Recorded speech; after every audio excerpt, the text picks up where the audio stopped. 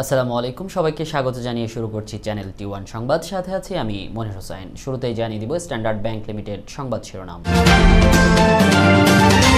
Doctor কালাম আন্তর্জাতিক পুরস্কার গ্রহণ করলেন মাননীয় প্রধানমন্ত্রী শেখ হাসিনা। দুর্নীতিবাজ বিআরটিসির কর্মকর্তাদের রাখার প্রয়োজন নেই, হুঁশিয়ার সড়ক পরিবহন ও সেতুমন্ত্রী ওবায়দুল কাদেরের। জাবি ভিসির বিরুদ্ধেও ব্যবস্থা নেওয়া উচিত বলে মন্তব্য করেছেন বিএনপি মহাসচিব মির্জা ফখরুল ইসলাম আলমগীর। সৌদির তেল ক্ষেত্রে হামলায় বিশ্ববাজারে বেড়েছে তেলের দাম। এবং এএফসি অনূর্ধ্ব 16 নারী চ্যাম্পিয়নশিপে হার দিয়ে শুরু করেছে বাংলাদেশের মেয়েরা। স্ট্যান্ডার্ড ব্যাংক সংবাদ শিরোনামের পর এবার জানিয়ে দিব বিস্তারিত। ইসলামিক ব্যাংকিং সেবায় নিরাপদে থাকুক আপনার উপার্জিত অর্থ। Standard bank limited. মাননীয় প্রধানমন্ত্রী শেখ হাসিনা ডক্টর কালাম স্মৃতি ইন্টারন্যাশনাল এক্সেলেন্স অ্যাওয়ার্ডস 2019 পদক গ্রহণ করেছেন।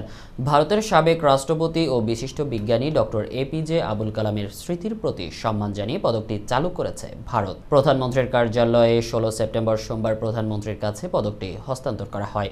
ডক্টর কালাম স্মৃতি আন্তর্জাতিক অ্যাডভাইসরি কমিটি মাননীয় প্রধানমন্ত্রী শেখ হাসিনাকে এই পদকের জন্য মনোনীত করে।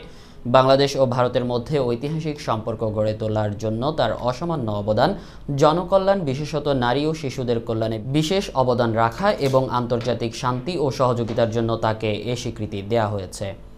এটা বাংলাদেশের জনগণের এই সবথেকে বড় অবদান। আজকে আমি যে তাদের জন্য কাজ করতে পারছি, এই পুরস্কার আমাকে এবং আমার সরকারকে আগামী দিনগুলিতে প্রাকৃতিক বাস্তুতন্ত্র এবং ইকোসিস্টেমের সংরক্ষণ এবং সুরক্ষা নিশ্চিত করে জনগণের বৃহত্তর অন্তর্ভুক্তিমূলক উন্নয়ন অর্জনে আরও বেশি করে কাজ করার জন্য উৎসাহিত করবে। দুর্নীতিতে জড়িত বিআরটিসির কর্মকর্তাদের রাখার প্রয়োজন নেই বলে হুঁশিয়ারি দিয়েছেন সড়ক পরিবহন ও সেতুমন্ত্রী ওবায়দুল কাদের। 16 সেপ্টেম্বর সোমবার দুপুরে রাজধানীর মতিঝিল বিআরটিসির কর্মকর্তা ও ডিপো ব্যবস্থাপকদের সঙ্গে মতবিনিময়ে এ হুঁশিয়ারি দেন তিনি। দুর্নীতিবাজ কর্মকর্তা যতই যোগ্য আর প্রভাবশালী হোক না কেন তার বিরুদ্ধে ব্যবস্থা নিতে নতুন বিআরটিসির চেয়ারম্যানকে নির্দেশ দেন সেতুমন্ত্রী। তিনি আরও বলেন, দুর্নীতি বন্ধ করতে হবে। দুর্নীতিকে আশ্রয় প্রশ্রয় দিয়ে বিআরটিসিকে লাভজনক প্রতিষ্ঠান করার স্বপ্ন দুঃস্বপ্নে রূপ নেবে। যারা অনিয়ম অপকর্ম করবে তারা যতই অভিজ্ঞ অফিসার হোক তাদের প্রয়োজন নেই। দুর্নীতি বন্ধ করতে হবে।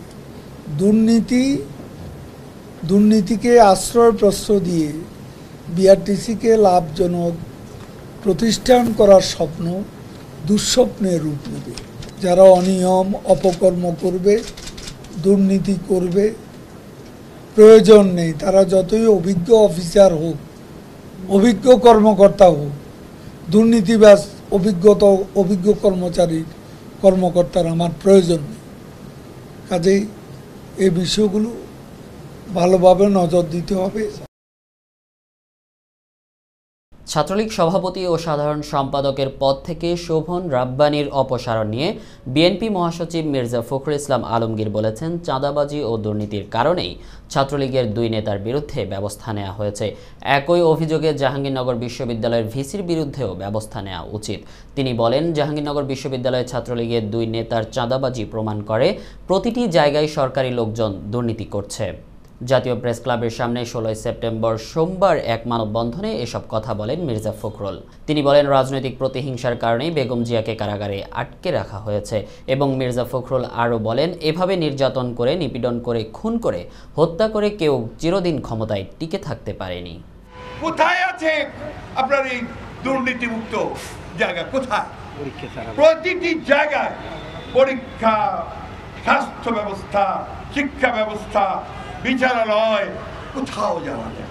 এখন এমন অবস্থা হয়েছে, হাজার চেষ্টা করে রেখে রাখা যাচ্ছে না। মানব সভ্যতার দিকে তাকান, এইভাবে নির্যাতন করে, নিপীড়ন করে, খুন করে, হত্যা করে কেউ কোনোদিন চিরদিন টিকে থাকতে পারেনি।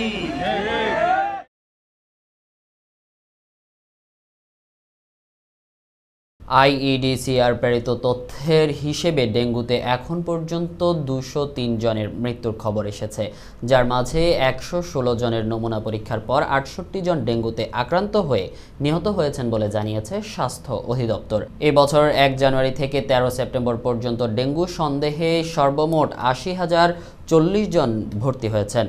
ছাড়প্রাপ্ত রোগীর সংখ্যা ৭৬,৯৩৭ জন। আর দেশের বিভিন্ন সরকারি ও বেসরকারি হাসপাতালে ভর্তি রোগীর সংখ্যা ২,৯০০ জন। এদিকে রাজধানী সহ সারা দেশে কমতে শুরু করেছে ডেঙ্গু আক্রান্তের সংখ্যা। ডেঙ্গু রোগের পিক টাইম সেপ্টেম্বর মাস হলেও বর্তমানে হাসপাতালগুলোতে ডেঙ্গু রোগীর সংখ্যা বিগত মাসের তুলনায় অনেক কম। স্বাস্থ্য অধিদপ্তরের হিসেবে 15 সেপ্টেম্বর রবিবার দুপুর পর্যন্ত 24 ঘন্টায় দেশের বিভিন্ন হাসপাতালে ভর্তি হয়েছে 619 জন। এর মধ্যে ঢাকায় 163 আর ঢাকার বাহিরে 456 জন। ঢাকায় ডেঙ্গু রোগীর সংখ্যা কমলেও ঢাকার বাহিরে আক্রান্তের হার এখনও বেশি। ডেঙ্গু মোকাবেলায় সবাইকে আরও সচেতন থাকার পরামর্শ দিয়েছেন চিকিৎসকরা। দর্শক, সংবাদের এ পর্যায়ে নিচ্ছি ছোট্ট একটি বিরতি। ফিরে এসে আরও থাকছে। আইনের চোখে অপরাধীদের সাজা ভোগ করতে হবে, কুষ্টিয়ায় বললেন মাহবুবুল আলম হানিফ। এবং ক্ষেপণাস্ত্র প্রতিরক্ষা ব্যবস্থা S-400 এর দ্বিতীয় চালান পেয়েছে তুরস্ক। প্রচলিত ব্যাংকিং সেবার পাশাপাশি স্ট্যান্ডার্ড ব্যাংকে রয়েছে ইসলামী ব্যাংকিং সেবা, যা পরিচালিত হয় বিজ্ঞ আলেমগণের সমন্বয়ে শরিয়া সুপারভাইজারি কমিটির নির্দেশনায়। সারা দেশে 135টিরও অধিক শাখা, 2টি সাবসিডিয়ারি ও এজেন্ট ব্যাংকিং সহ বিশ্বব্যাপী 8টি এক্সচেঞ্জ হাউস নিয়ে প্রতিনিয়ত মিটিয়ে চলেছে মানুষের ব্যাংকিং চাহিদা।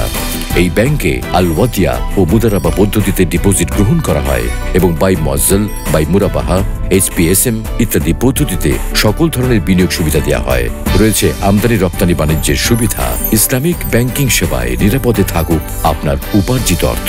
Standard bank limited. বিরতির পর স্বাগত আরও একবার। বিএনপিকে উদ্দেশ্য করে আওয়ামী লীগের যুগ্ম সাধারণ সম্পাদক মাহবুবুল আলম হানিফ বলেন, রাষ্ট্র ক্ষমতায় থাকতে যে অপকর্ম করেছেন তার বিচার চলছে। আইনের চোখে যারা অপরাধী, বিএনপির এমন অনেক নেতার সাজা ভোগ করতে হবে। এখানে গণতন্ত্রের দোহাই দিয়ে লাভ হবে না। কুষ্টিয়া প্রতিনিধি নাব্বির আল নাফিস জানান, 15 সেপ্টেম্বর রবিবার দুপুর 2টায় কুষ্টিয়ার কুমারখালীতে শহীদ গোলাম কিবরিয়া ব্রিজের ভিত্তিপ্রস্তর স্থাপন করে জনসভায় প্রধান অতিথির বক্তব্যে তিনি এসব কথা বলেন। জনসভায় আরও বক্তব্য রাখেন কুমারখালী খোকসা আসনের সংসদ সদস্য ব্যারিস্টার সেলিম আলতাফ জর্জ, দৌলতপুর আসনের সংসদ সদস্য আকম সারওয়ার জাহান বাদশাহ, জেলা আওয়ামী লীগের সভাপতি সদর উদ্দিন খান। সভাপতিত্ব করেন কুমারখালী উপজেলা আওয়ামী লীগের সভাপতি আব্দুল মান্নান খান। এর আগে স্থানীয় সরকার প্রকৌশল অধিদপ্তরের বাস্তবায়নে শহীদ গোলাম কিবরিয়া 650 মিটার দীর্ঘ পিসি গার্ডার ব্রিজ নির্মাণ কাজের ভিত্তিপ্রস্তর স্থাপন করা হয়। এটি নির্মিত হলে গড়াই নদীর ওপারে 6 ইউনিয়নের সাথে কুমারখালী শহরের সাথে সরাসরি যোগাযোগ স্থাপন হবে। এরা দেশের উন্নয়ন চায় না, এরা দেশের জনগণের ভাগ্য পরিবর্তন করতে চায় না। এরা সবসময় চায় নিজের উন্নয়ন করতে, সবসময় চায়, সেটাই তারা করে গেছেন। যে অপকর্ম করেছেন ক্ষমতার বাইরে যেও তথাকথিত আন্দোলনের নামে, এর বিচার চলছে, এর বিচার চলবে এবং এর জন্য আপনাদের বহু নেতাকর্মীকে বিচারের কাঠ গড়ায় দাঁড়াতে হবে, বিচারের মুখোমুখি হতে হবে এবং আইনের দৃষ্টিতে যারা অপরাধী তাদের শাস্তি ভোগ করতে হবে। এখানে গণতন্ত্রের দোহাই দিয়ে কোনো পার পাওয়ার সুযোগ নেই। সৌদি আরবের বৃহৎ তেল কোম্পানি আরামকোর 2টি তেল ক্ষেত্রে ইয়েমেনের ড্রোন হামলার পর অপরিশোধিত তেলের দাম গত 4 মাসের মধ্যে সবচেয়ে বেশি বৃদ্ধি পেয়েছে। একই সঙ্গে বিশ্বে জ্বালানি তেলের সরবরাহ 5%-এরও বেশি কমে গেছে। বিবিসি জানায়, ওয়েস্ট টেক্সাস ইন্টারমিডিয়েট তেলের দাম 10.68% বাড়ানোয় এর দাম $60.71 দাঁড়িয়েছে। এদিকে ব্র্যান্ড সংস্থায় তেলের দাম 11.77% বেড়ে 67.31 দাঁড়িয়েছে। রাষ্ট্রায়ত্ত তেল উৎপাদনকারী সংস্থা আরামকোয় ড্রোন হামলার প্রভাবেই এশিয়ার বাজারে তেলের দামে এই প্রভাব পড়েছে বলে মনে করা হচ্ছে। এছাড়া এই হামলার জেরে সৌদি আরব বিশ্বব্যাপী তেল সরবরাহের পরিমাণ 6% বন্ধ করে দিয়েছে। 14 সেপ্টেম্বর শনিবার সৌদি আরবের রাষ্ট্র নিয়ন্ত্রিত আরামকোর তেল ক্ষেত্র 2টিতে ড্রোন হামলার ঘটনা ঘটে। এতে আগুন ধরে যায় তেল ক্ষেত্রে। এখান থেকে পুনরায় তেল উৎপাদনে আসতে কয়েক সপ্তাহ সময় লাগতে পারে বলে জানায় সৌদি কর্তৃপক্ষ। এদিকে তেল শোধনাগারে হামলার দায় স্বীকার করেছে ইয়েমেনের হুতি বিদ্রোহীরা। তবে মার্কিন পররাষ্ট্রমন্ত্রী মাইক পম্পেও দাবি করেছেন এই হামলার পেছনে রয়েছে ইরান।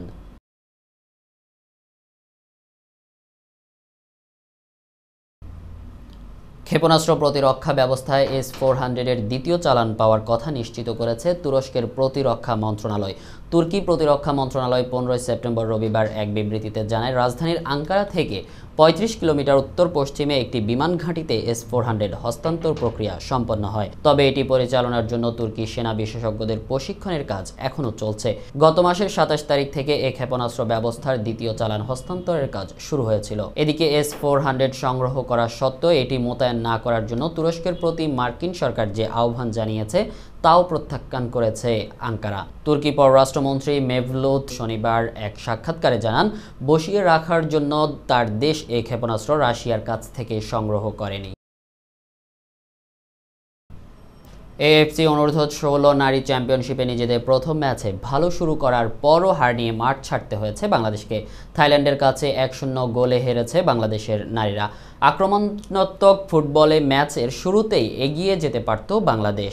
তৃতীয় মিনিটে আনুচিং মেগিনের শট গোল পোস্টের বাইরে দিয়ে যায়, আর পরের মিনিটে তহুরা খাতুনের শট ফেরে গোল পোস্টে লেগে। এরপর আস্তে আস্তে ম্যাচের নিয়ন্ত্রণ চলে যায় থাইল্যান্ডের। তবে প্রথমার্ধে গোলের দেখা পায়নি কোনো দলই। দ্বিতীয়ার্ধে আনাই মগিনি ফাউল করলে ফ্রি কিক পায় থাইল্যান্ড। ডি বক্সের কিছুটা বাইরে থেকে প্রমথংয়ের নেয়া শট বাংলাদেশ গোলরক্ষকের মাথার উপর দিয়ে জালে জড়ায়। শেষ পর্যন্ত এই এক গোলের হার নিয়েই মাঠ ছাড়তে হয় বাংলাদেশের নারীদের। চ্যানেল T1 সংবাদ শেষ করার আগে স্ট্যান্ডার্ড ব্যাংক লিমিটেড শিরোনামগুলো জানিয়ে দিব আরও একবার। ডক্টর কালাম আন্তর্জাতিক পুরস্কার গ্রহণ করলেন মাননীয় প্রধানমন্ত্রী শেখ হাসিনা। দুর্নীতিবাজ বিআরটিসির কর্মকর্তাদের রাখার প্রয়োজন নেই, হুঁশিয়ার সড়ক পরিবহন ও সেতুমন্ত্রী ওবায়দুল কাদেরের। জাবি ভিসির বিরুদ্ধেও ব্যবস্থা নেওয়া উচিত বলে মন্তব্য করেছেন বিএনপি মহাসচিব মির্জা ফখরুল ইসলাম আলমগীর। সৌদির তেল ক্ষেত্রে হামলায় বিশ্ববাজারে বেড়েছে তেলের দাম। এবং AFC অনূর্ধ্ব-16 নারী চ্যাম্পিয়নশিপে হার দিয়ে শুরু করেছে বাংলাদেশের মেয়েরা। চ্যানেল T1 সংবাদ এ পর্যন্তই। পরবর্তী সংবাদ দেখার আমন্ত্রণ জানিয়ে শেষ করছি। এতক্ষণ সঙ্গে থাকার জন্য ধন্যবাদ সবাইকে। আল্লাহ হাফেজ। ইসলামিক ব্যাংকিং সেবায় নিরাপদে থাকুক আপনার উপার্জিত অর্থ। Standard bank limited.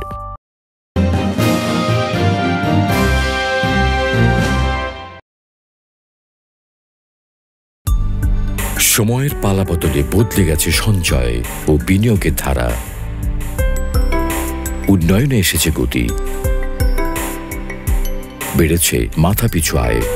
সময়ের প্রয়োজন এখন উপার্জিত অর্থের নিরাপত্তা ও মুনাফা। কিন্তু বিনিয়োগকৃত অর্থ হালালভাবে সঞ্চিত হচ্ছে তো? প্রচলিত ব্যাংকিং সেবার পাশাপাশি স্ট্যান্ডার্ড ব্যাংকে রয়েছে ইসলামী ব্যাংকিং সেবা, যা পরিচালিত হয় বিজ্ঞ আলেমগণের সমন্বয়ে শরিয়া সুপারভাইজারি কমিটির নির্দেশনায়। সারা দেশে 135টিরও অধিক শাখা, 2টি সাবসিডিয়ারি ও এজেন্ট ব্যাংকিং সহ বিশ্বব্যাপী 8টি এক্সচেঞ্জ হাউস নিয়ে প্রতিনিয়ত মিটিয়ে চলেছে মানুষের ব্যাংকিং চাহিদা।